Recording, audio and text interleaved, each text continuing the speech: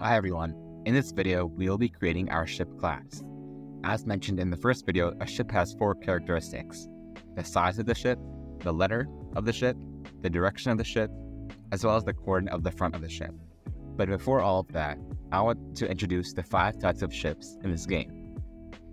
We have an aircraft of size 5 that is represented by the letter of A, a battleship of size 4 represented by the letter B, a submarine of size 3 represented by the letter S, a destroyer ship of size 3 represented by the letter D, and lastly a patrol boat of size 2 that is represented by the letter of P. Now we can move on to create our instance data, which comprises of the 4 characteristics I mentioned before. So first is the size of the ship, which is of type int, the character of the ship, and the letter of the ship, which is of type character, the direction of the ship, which is of type char, and lastly, the coordinate of the ship, which is of type coordinate.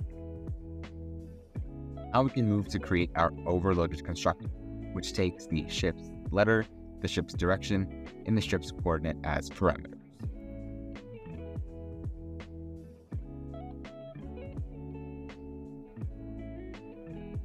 So if the letter that's given is an A, that means it's referred to an aircraft, which means the size of the ship will be 5.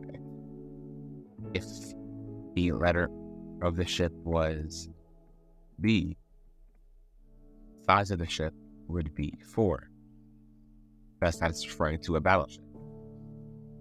If the letter of the ship was an S, or the letter was a D, that refers to either a submarine or a destroyer ship, which both have a size of 3. If it's none of those things, then the size of the ship would refer to the patrol boat, which is of size 2. Next, we can work on our getter methods for all and each of the instance data. So first, we have the size of the ship, times the size,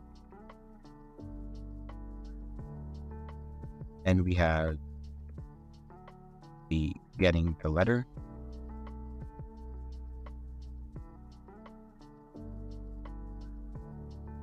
similarly we have the get direction method to times the direction,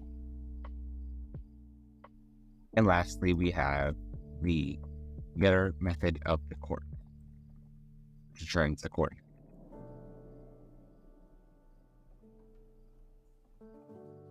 That finishes our ship class. Stay tuned for the next video where we'll be going over the board class. Thank you.